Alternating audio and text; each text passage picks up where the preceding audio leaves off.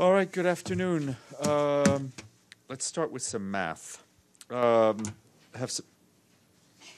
Yeah, I know. There's a reason why we're all in this profession and not working in Silicon Valley or someplace else. Just some figures, final figures I want to share with you about the General Assembly plenary session. For the general debate, we had a total of 195 speakers, including the Holy See, the State of Palestine, and the European Union. Uzbekistan was the only country that did not speak. Among the speakers, 82 heads of states and 43 governments. There were 16 women speakers, which was 8.2% only of all the speakers, and that's slightly lower than last year when we had 19 women speakers, about 9.8%. To put matters into perspective, on the first day of the general debate, we had 2 female heads of states and 1 head of government, compared to 29 male heads of states and 5 male heads of government. The longest speech, the general debate, was 50 minutes from, they're very good, and the shortest speech was 7 minutes from the president of Rwanda, Mr. Kagame. We also had the Climate Action Summit and 6 other major meetings at the UN during the time of the general debate. In addition, from September 23 to September 30th, 1,674 bilateral meetings were held at the UN, and as of 30 September, 566 other meetings, including those of regional groups, the UN system entities, were held during the high-level debate. And for our part, we issued 137 readouts from the Secretary General's bilateral meetings. As you may have seen in an op-ed published today in various media around the world, the Secretary General stressed that while we have a long way to go, the climate movement has begun. Young people, leaders in business and finance, governments and civil society are mobilizing and acting, as we saw in the lead-up and during the Climate Action Summit. The Secretary General highlighted some of the commitments made at the summit, which includes more than 70 countries committing to achieving net zero carbon emission by 2050, as well as their intention to boost their national plans under the Paris Agreement by 2020. He said that actions announced were all important but not sufficient, and added we will continue to encourage leaders to do much more and drive green economy solutions around the world. Also, in a statement issued today, the Secretary General expressed his deep sadness at the death of Professor Diogo Freitas do Amaral from Portugal, as he was a renowned jurist and scholar and a brilliant politician who wholly dedicated his life to public service, and he also served as president of the 50th session of the General Assembly. In a statement, the Secretary General also sent his sincere condolences to his wife and all his family. Turning to Iraq, the Secretary General's Special Representative for Iraq met with a number of protesters in Baghdad last night and reiterated her call for calm, emphasizing the importance of a direct dialogue between the people on the street and Iraq's leadership. She said the protests demand for economic reform, jobs, reliable public services, and accountability, prudent and impartial governance are legitimate and long-standing. The Special Representative urged the authorities to exercise maximum restraint on the handling of the protests, to give peaceful protesters space to freely speak their minds in keeping with the law. The situation is limiting humanitarian workers' ability to operate and provide assistance outside of Baghdad. An estimated 6.7 million people in the country require humanitarian assistance in 2019. And we are continuing to follow very closely the situation in Haiti. We continue to encourage all actors to refrain from violence, respect human rights, and allow the normal functioning of hospitals and emergency services, as well as the work of humanitarians who are assisting the most vulnerable population. And from Mali, where, as you're aware, Malian soldiers were killed and wounded in attacks that took place at the beginning of the week. The UN peacekeeping mission there provided support to the national authorities yesterday by transporting additional Malian troops to reinforce security in Boulakessi, the site of one of the attacks. The mission also helped with the medical evacuation of wounded Malian soldiers. Turning to the Central African Republic, Jean-Pierre Lacroix, the head of the Department for Peace Operations, is scheduled to arrive in Bangui tomorrow on a joint high-level mission. He will be joined by the African Union's Commissioner for Peace and Security, Ambassador Smail Shergi, and the European Union's Director General of African Affairs, Corinne Versake. They will be holding meetings with authorities, civil society, and others to assess the implementation of the peace agreement. They're also scheduled to travel to Birao, where recent clashes there have led to the displacement of over 20,000 people. This is the second high-level joint mission to take place since the peace agreement was signed in February. And back here, the Security Council, the Special Envoy for the Great Lakes, Huang Xia, said the region is taking positive steps towards stability that should be fully supported by the international community. In his briefing to Council members, he stressed that reinforcing regional cooperation and development programs will be essential to tackle the root causes of instability and to allow the population to benefit from the region's resources. He pointed out that some of the numerous challenges that need to be addressed, including the illicit exploitation of resources and activities of local and foreign armed groups in the east of the Democratic Republic of the Congo, leading to forced displacement of thousands of people. He added that even if the military option remains crucial to address the threat of armed groups, complementary program must be put in place with support of the international community to facilitate the voluntary disarmament, repatriation, and reintegration of these groups in their countries of origin, as well as impacted communities. In addition, cross-border projects to generate jobs for young people are needed. Also happening today, the Council meetings related to Libya, Sudan, and South Sudan.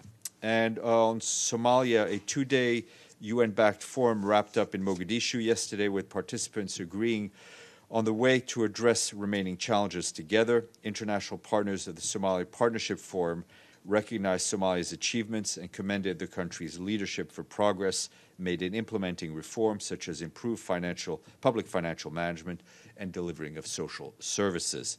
The forum agreed on a framework to tackle challenges such as generating income growth, fighting al-Shabaab, and responding to the humanitarian crisis. And staying in the Horn of Africa, as we mentioned earlier this week, Ursula Mueller, the Assistant Secretary General for Humanitarian Affairs and Deputy Relief Coordinator, is in Djibouti to draw attention to the impact of climate change and its humanitarian impact in the country and the region.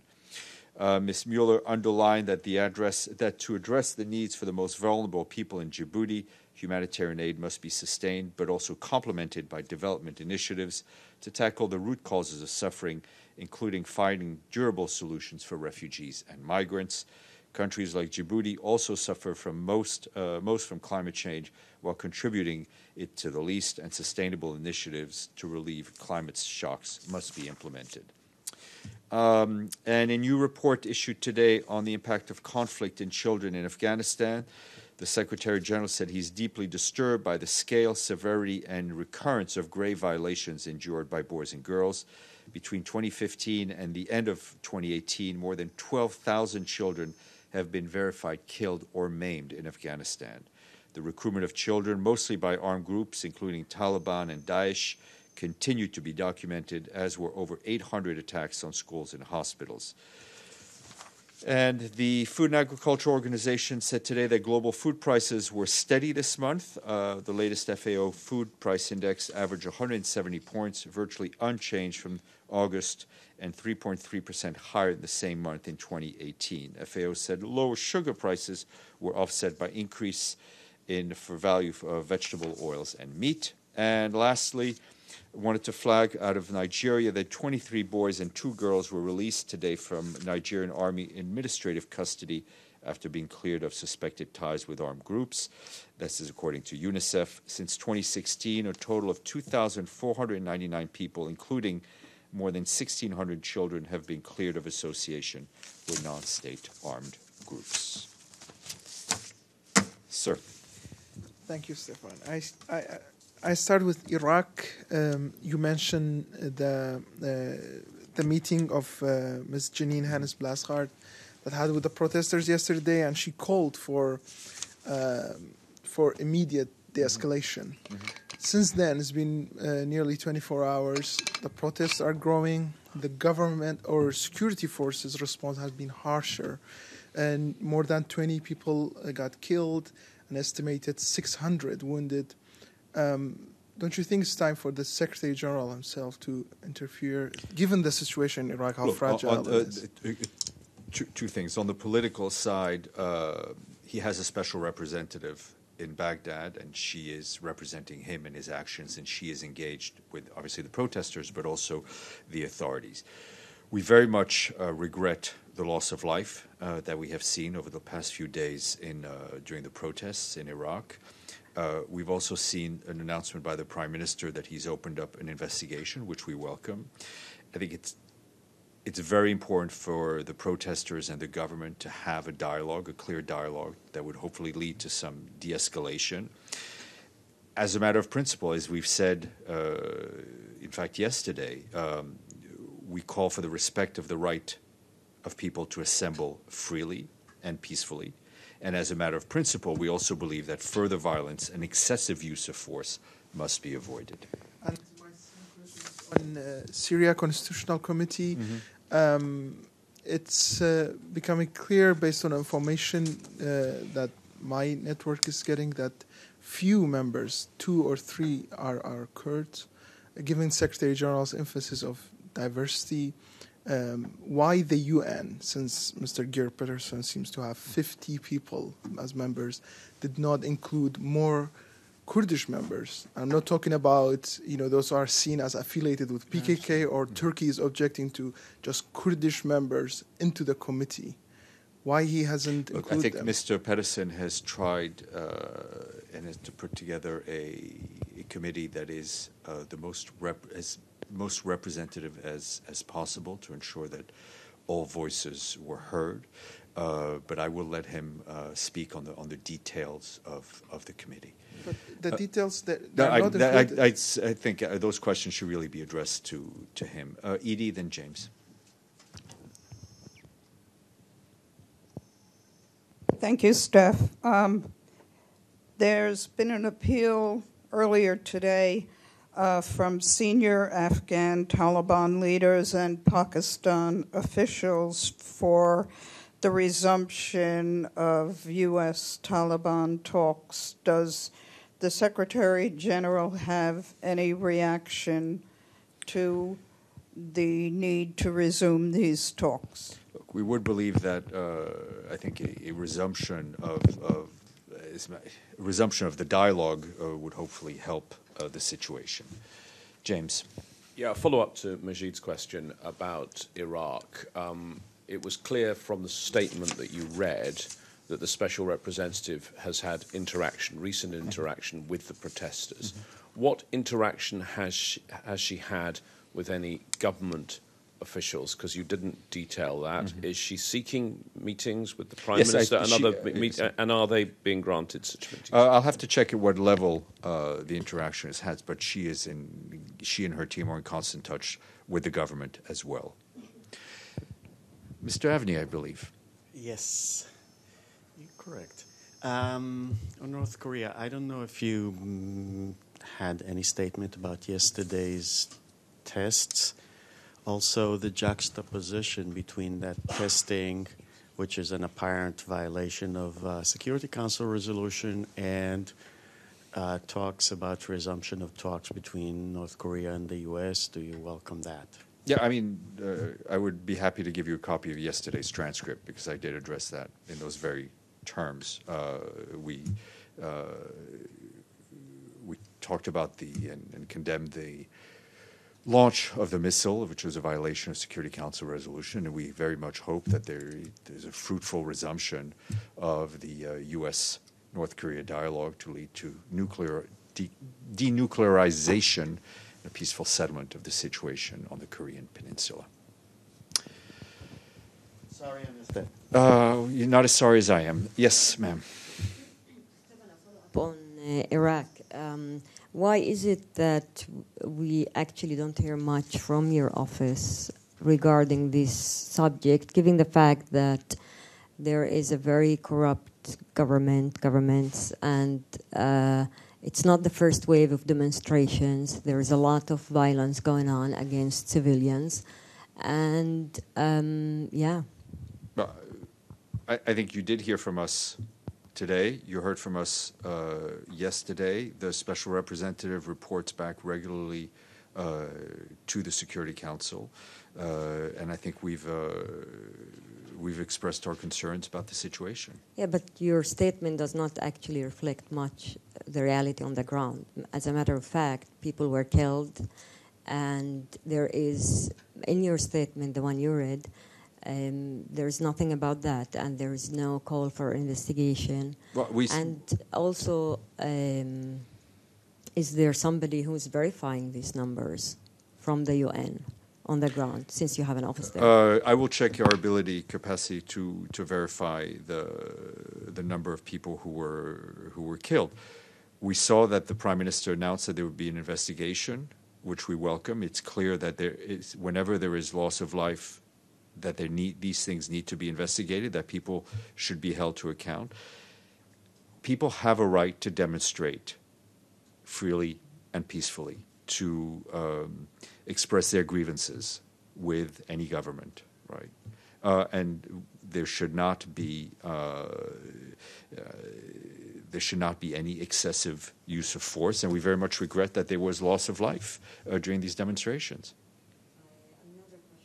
Another question about Israel and Palestine. So Samir Arbid is a 44-year-old Palestinian who was last week detained and arrested by Israeli occupation forces, and then later admitted to Jerusalem hospital, suffering from severe injuries, including broken ribs and kidney failure. When he was arrested, he was, according to his family and local reports, healthy. Any comments?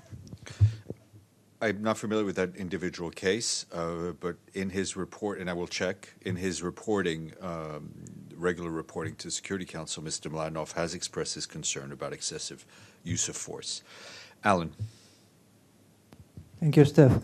Yesterday you mentioned that the Secretariat received the official letter from Russian side regarding the problem of visas, which were not released, given to some members of Russian delegation during the high-level week of GA. Are there any updates on this matter? I mean, which steps were already being taken? We're very much concerned by the matter of the visa issues, which was brought to attention by the Russian Federation.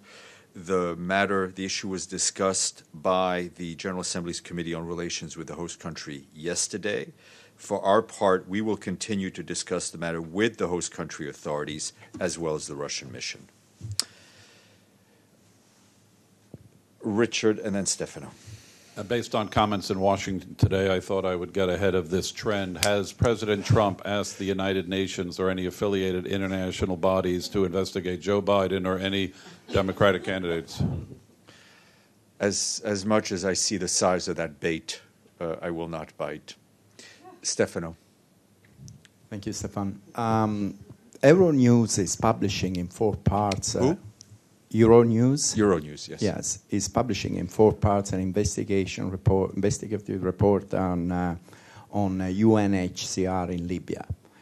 And reading those reports, it looks very, very. I mean, we know that the situation is dramatic there, but it looks like there is a lot of problems with the way UNHCR is conducting the operation there. They've been in the report. They say that they talk directly with migrants and refugees, and also whistleblowers. I mean, people working for UNHCR or have been working for UNHCR, telling them all the problems with corruptions, and only with that. Are you following this? I'll be, for once, I'll be completely honest with you. I have not seen that. Yeah, report, it's just coming out in a series. I haven't seen it, so I can't comment on it. So can we expect a reaction after? I think you should first ask UNHCR, but I will take a look at what's on Euronews. Mr. Roth. And finally, speaking of a global disaster, your opinion on an issue close to your heart, the Mets have fired Mickey Callaway. I'm not sure I would have done the same thing, but that's speaking on my own personal capacity.